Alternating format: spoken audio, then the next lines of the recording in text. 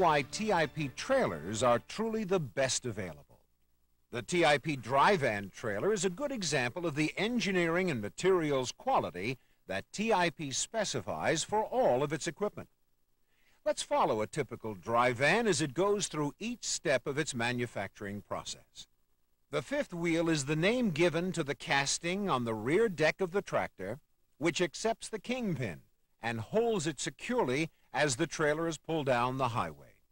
The first component to be made is called the upper fifth wheel assembly, which incorporates the kingpin, a critical item which will connect the tractor to the trailer itself. Together, these assemblies must withstand the full weight of the trailer and its load.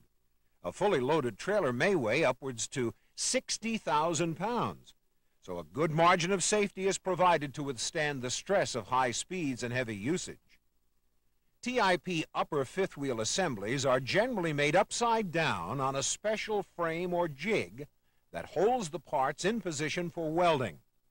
Downhand welding provides a secure bond for all parts and is done by hand to assure the highest degree of craftsmanship. The next part of the dry van trailer to be assembled is the nose section. The strength of the nose section is important because the load-bearing design of the dry van trailer makes the nose function like the pillar of a bridge. A strong nose section is a strong foundation for the rest of the trailer. The nose section is placed on an assembly jig over the upper fifth wheel assembly. Steel cross members, which are generally 4-inch I-beams spaced at 12-inch intervals, are placed onto this assembly jig. These cross members provide the foundation of the trailer when joined to the nose section and upper fifth wheel assembly. TIP's quality specifications call for a floor made of laminated hardwood, a full 1 3/8 inches thick.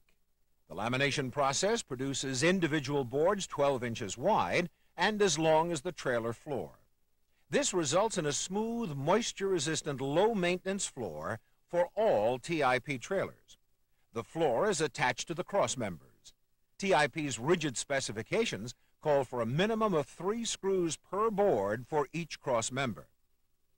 Dry freight vans incorporate an engineering feature called semi-monocoque construction. A strong but lightweight van body is made possible by the interconnection of side sheets and side posts. The side sheets, or skin of the trailer, actually carry a good deal of the main weight and stress of the cargo. This cutaway drawing shows how the side posts are combined with side sheets to form a strong, tight structure which will bear stress and transfer it to other trailer components. The side walls of the van are made by laying outside sheets on a large table over pre-positioned side posts. Rivets are manually placed in pre-punched holes. When all the rivets are in position, the entire assembly passes through a large press which securely fastens all components into an integral structure. Careful inspection of each side wall as it leaves the large press assures proper and firm placement of each component. Here's the inside of a side wall produced for a special kind of van. It clearly shows the side sheets, the side posts, and the top and bottom rails. The wall is lifted to the jig on which the upper fifth wheel assembly, nose section, and floor have been installed. The bottom rail is then joined to the floor cross members by 4 rivets at the end of each cross member. Once the walls have been securely fastened, the trailer is ready to receive a rear frame and door assembly.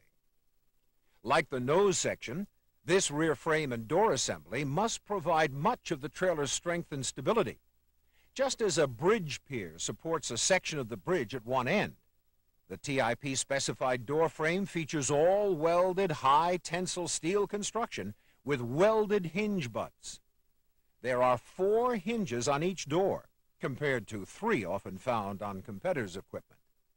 The rear frame is fabricated on a large fixture which allows it to be rotated to permit downhand welding for added strength. Finishing of the frame readies it to accept the doors, which is the next step of trailer fabrication. TIP specified doors are made of 0.025-inch aluminum over 3/4-inch plywood cores. The inside of each door is faced with a galvanized steel sheet for added strength and durability. The strength and tight seal of these doors is critical to customer satisfaction and a trouble-free fleet. With the mounting of the rear door assembly, the trailer is now prepared to receive the roof. First, roof bows, generally fabricated from aluminum I-beams, are installed at 24-inch centers and are attached with TIP-specified buck rivets to the top rails of each side. On a TIP trailer, the roof itself is made of 0.040-inch aluminum sheeting, 25% stronger than the 0.032-inch sheeting specified by much of the trailer industry. This sheeting is pulled forward and firmly attached to the nose section wall with rivets spaced 2 inches apart. Special tools are used to stretch the aluminum roof tightly across the bows to provide a solid connection between the side walls, nose section, and rear assembly. This connection, which allows stresses to move evenly among component parts, is a key feature of semi-monocoque construction. On the inside, 1/4-inch thick plywood sheeting is installed over the side posts to protect the posts and to provide a smoother interior. The plywood sheeting is increased to 1/2-inch thick at the lower 24 inches to add protection from forklift blades and pallets. The nose section has a 1/2-inch thick plywood lining floor to ceiling to withstand rough loading. Note that the wood floor does not extend all the way to the nose section. The high tensile steel of the upper fifth wheel assembly serves as the floor of the nose section. A steel threshold plate finishes off the rear of the floor assembly to protect the floor from damage from forklift trucks and pallet impact. The running gear comes next, selected from the best components available. An important running gear component is the axle beam, which supports the wheels on spindles at each end of the beam. Oil, which lubricates the wheel bearings, is stored in a cavity between the spindle and the wheel and is held there by an oil seal on one side and the hubcap of the wheel on the other. The axles, wheels, and tires are assembled onto a steel frame, commonly called a suspension. Most suspensions are attached to a slider, which enables the axles to be positioned in various locations, forward or backward, to meet certain weight distribution requirements. The stop blocks shown here on the bottom of the slider are not placed there to physically stop the movement of the suspension. They are only indicator blocks to show the limit to which the suspension can be moved. Connection of the suspension to the trailer body depends solely on the pin locking assembly. The next trailer component is called the landing gear. It is installed in the front of the trailer to support the trailer when not attached to a tractor. The landing gear features horizontal and diagonal braces which provide for added strength and stability. With the basic trailer complete, the functional systems are added and tested. The brake system is designed to meet specific demands identified by TIP and federal regulations. The brake system depends on a tractor for the air pressure, which controls brake application. The air is supplied through the trailer glad hands. The electrical system completes the functional components of the trailer. The electrical system depends on the tractor for power supply. The electrical system provides brake lights and other safety lights for safe operation. Electricity is supplied through the 7-way plug. This completes our highlight tour of the typical dry van, showing how TIP emphasizes quality design, quality materials, and quality craftsmanship.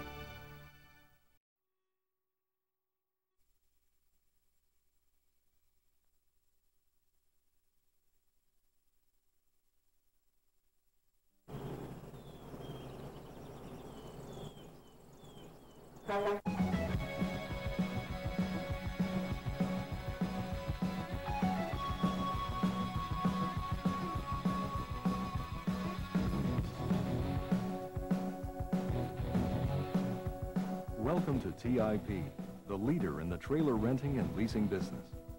TIP is committed to being the reliable, hassle-free transportation solutions company. The purpose of this video is to give you a general overview of what happens in a branch on a daily basis, and to introduce you to the TIP employees who work in the field to serve our customers. Together, we'll take a tour of 3 different branches. We'll look at both their similarities and differences. At these branches, we'll be talking with branch operations managers, mechanics, and sales managers about their responsibilities and day-to-day activities. Finally, we'll be looking at the basic operations of the branch, including inspections, inventory control, maintenance, and repairs. The overall purpose of any branch is to rent, lease, and sell trailers, and to provide a convenient way for customers to pick up and drop off trailers as they are needed. That's why branches are usually located near major highways and industrial or commercial areas. An area like Southern California has several branches of different sizes that all work together to serve one of the busiest trucking areas in the country. In the next few minutes, you'll see 3 of these branches. First, you'll see Commerce, a super branch with the largest yard and number of trailers. They also have the largest staff, including operations, mechanics, and salespeople. Next, you'll see the Vernon branch, which has a yard about half the size of the Commerce branch and a much smaller staff. Finally, we'll make a stop at Anaheim, which has a much smaller yard than Vernon and about half the staff. Now let's find out more about each of these branches. We would be considered a super branch on how they break down the classification of different branches. And we have operations staff, mechanic staff, and then the 2 sales that are based out of here. And we do help the other branches when there's a large order because we have well over 1,000 trailers located out of here. We're the largest branch in the Los Angeles area, and because of that, it acts like a hub for Southern California. It takes in a lot of transient trailers, and a lot of trailers come one way in and one way out. And with that kind of activity, there's increased phone calls, increased activity between Devon and Commerce and other branches in the country. You have local customers that only may haul in California who may have 10 of their own trailers, and in a month in they may need 20 or 30 for a specific customer for a close-in of a month or a quarter in. And at that point, that's when they would come to TIP and get their peak trailers, the trailers during their peak season. And they may need 20 or 30 trailers just for one customer for 1 month. And then we have other customers that have 40 or 50 or 60 trailers, and they'll keep them out for a long period of time, long-term lease. Now let's look at Anaheim and Vernon, which are much smaller but just as busy as the Commerce branch. We do need to be where our customers are, especially like our major customers. Some of our customers have over 100 trailers on rent, and they want to be as close as possible. That gets us, that is part of the reason why we get their business. As far as staff, we have 2 salespeople. We have a total of 4 operations people, including myself, and we have a staff of 3 mechanics. And we've also just hired a driver/mechanic. His primary responsibility is to deliver trailers, pick up trailers, and that sort of thing. And it's quite challenging because some days we don't have a whole lot of space to deal with. So we just got to make sure we have enough orders versus returns, so we keep a balance during the course of the day. We have grown the fleet and our ins and outs on a daily basis. Sometimes well, for example, yesterday we had approximately 50 trailers in and out, and that's transactions basically, and that's a lot of work. We could have our slow periods and nothing will go in and out for maybe an hour or so, and then you'll have like 4 hours straight. You have drivers in and out, and then the phones go on, and then you still have to answer the phones, and you have to deal with whoever walks in. We're only on 2 acres here, so our facility doesn't hold that many trailers. So we use the other branches to work with us as well. Currently there's 4 people on staff, 2 in operations, Mary's in sales, and we have Milton, who is our mechanic. As you have seen, a branch consists of a modular trailer-type building surrounded by a yard with a number of van and flatbed trailers. The larger branches have a larger staff with more trailers and more facilities for maintenance and repairs. However, all branches are very busy every day. What makes these branches really run are the people that work there. Let's learn about the major jobs in a branch. As an operations manager, I'm responsible for getting the equipment ready, which is a big concern, making sure we charge the proper rates, having the equipment actually ready when the customer does show up, not shoved in the back row with a big hole in it or missing some tires, getting the customer hooked up to it. In some branches, there is also an assistant operations manager. As assistant operations manager, we're helping out with the day-to-day activities of the branch. That includes inspecting trailers in and out, taking care of things such as the tire recapping, damages, bids through different vendors that come to our yard, as well as managing the mechanics and the general operations in the bookkeeping, the billing, and the account payable sides of the business. Now let's look at the role of the mechanic. Our mechanic he actually does the repairs on our trailers, the repairs that he can actually do. Some of them, of course, we have to vend out. Our responsibility is basically to make sure that our units are roadworthy and they meet the federal highway standards, and that, they're safe and all the things are working. The difficulty is when they have a customer, they need 20 or 15 trailers at a time. If there's any questions, for example, with a reefer or a liftgate, if they need to know how to operate it, if they need additional information, that's where Milton would also step in and show them exactly how to bring down a liftgate, or to turn on a reefer, or to set the temperature gauge, that kind of a thing. Branch operations also works closely with sales. Let's learn more about the sales function. Sales at TIP is getting in front of customers and trying to handle their transportation solutions, visiting people face to face. It's important to look at their facility, look what type of operation they have. In the old days, we'd come back, you want 10 trailers, here's a rate. And then we would just go into a rate war with our competition, and that's not what we're selling. We're selling quality, we're selling service, and we're selling a lot more that's behind the rate that we offer. One thing I like about sales is we touch on all aspects of size of businesses, from 3 employees to 3,000 employees. We'll deal from one-day rentals into 100 trailer sales packages. So you're always changing what you're selling. It doesn't become that you're selling Model A or whatever the one item you're going to be selling to a lot of different customers. We find out what type of equipment that he needs and how long he's going to need it for. We can come in there and set him up with the right program, whether it's a long-term lease, whether it's a rental, whether it's a lease with an option to purchase, or an outright purchase where he may want to buy his equipment outright. I do quite a bit of cold calling myself, and I found that by doing that, I'm able to generate some relationships with some people out there that we didn't have business before. And I always make it a point to do 3 or 4 cold calls a day. We look at ourselves, instead of not just being a salesperson, but a consultant, going in and finding out more about his business and then giving him some solutions as it pertains to trailers. Teamwork in a branch is critical to success. Also, because of small staffs in a branch, everyone has to pitch in and do whatever it takes to serve the customer. For example, when 3 drivers pull into the yard at once, everyone drops what they're doing and picks up a clipboard. The phones are ringing off the hook, and there's 10 drivers out in the driveway. If I have to, I'll just grab the paperwork and go back to the shop to get it done. Get them all green tagged, get them ready, get the leases inspected ahead of time before the drivers all show up at one time, and as well as making sure the mechanics are on top of getting the right equipment ready, whether it's 53-footers or 48-foot with roll doors.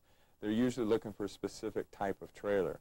So we need to work together and to communicate that in a fast pace so that we can react very quickly. The misconception that we have, or that corporate would have with the branches, is how much work that really is done. And I've had an opportunity to go back to the former Bala Cynwyd before we moved to Devon Service Center, and to get to see how much work that they have to do as well is a misconception that we have in the branch. Branches are involved in the activities that provide customers with the trailers they need when they need them. From the initial sales visit through getting trailers ready to roll to checking them back in, all are functions of a branch. Let's look in more detail at the specific branch operations that are the most important. These include inspections, inventory control, maintenance and repairs.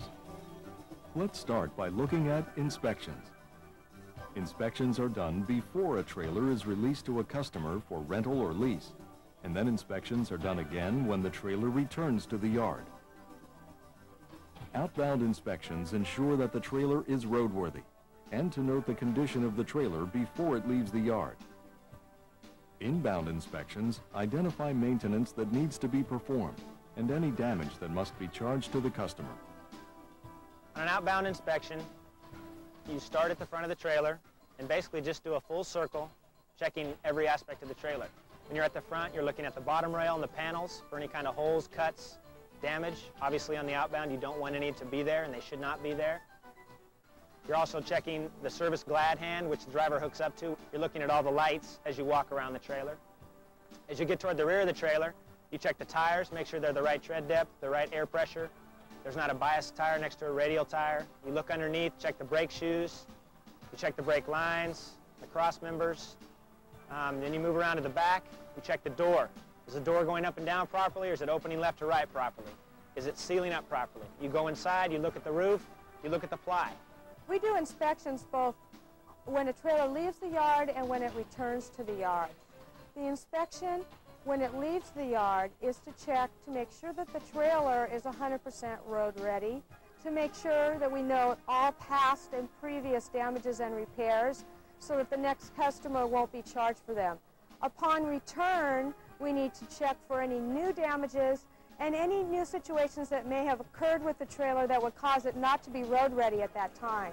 We check every single part of the trailer, from the roof of the trailer to the undercarriage, the tires, the brakes, equalizers, air lines, bottom rails, everything on that trailer. We will go from the front of the trailer to the rear, open and close the doors, go inside, look at the roof, look at the floor, the walls. Every detail is checked on the trailer. On a reefer inspection, that would be a refrigerated unit. We also need to check the fuel amount in the tank and the hours on the reefer to make sure that we don't charge the customer for hours that they haven't used. Now let's look at the next function, inventory control.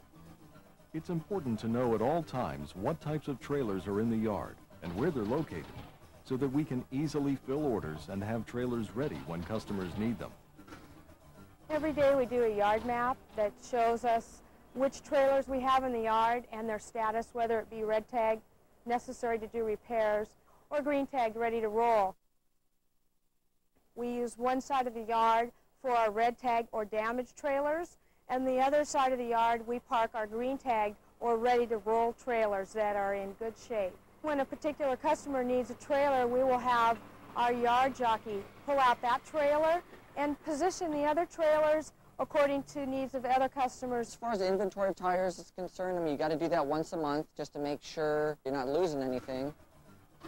Our branches maintain the fleet as well as perform maintenance for customers as part of their lease. Mechanics will also do an in-depth inspection of trailers to find ways to prevent problems. Typical routine maintenance includes changing and rotating tires, brake jobs, changing bulbs and fluids, and fueling reefer units.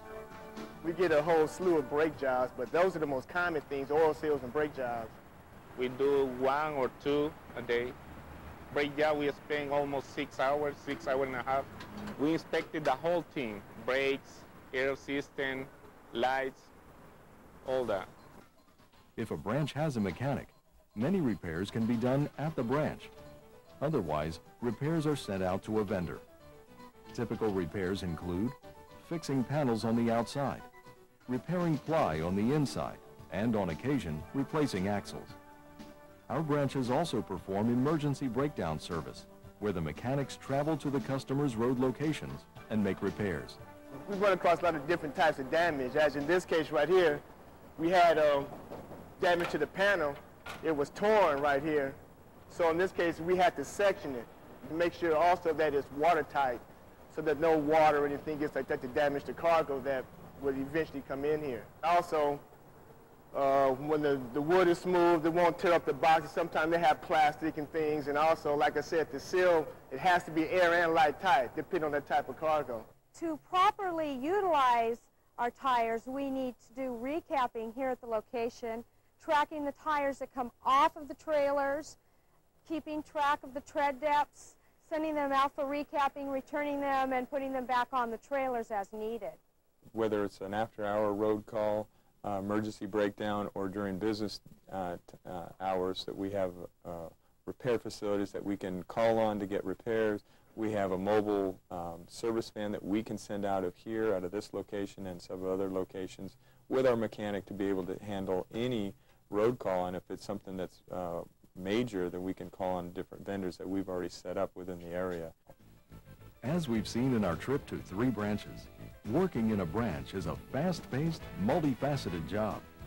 Operations and sales work together to ensure that customers can rent and lease the trailers they need when they need them.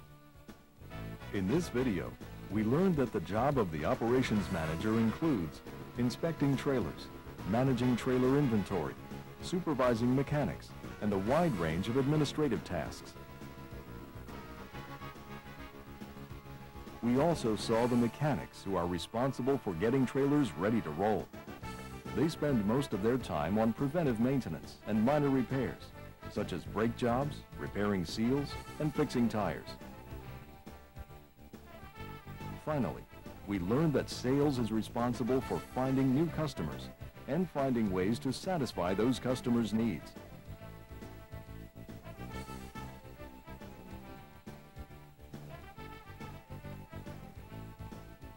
In all, we say that no matter how large or small a branch is, every staff member has an important role to play in providing reliable, hassle-free transportation solutions.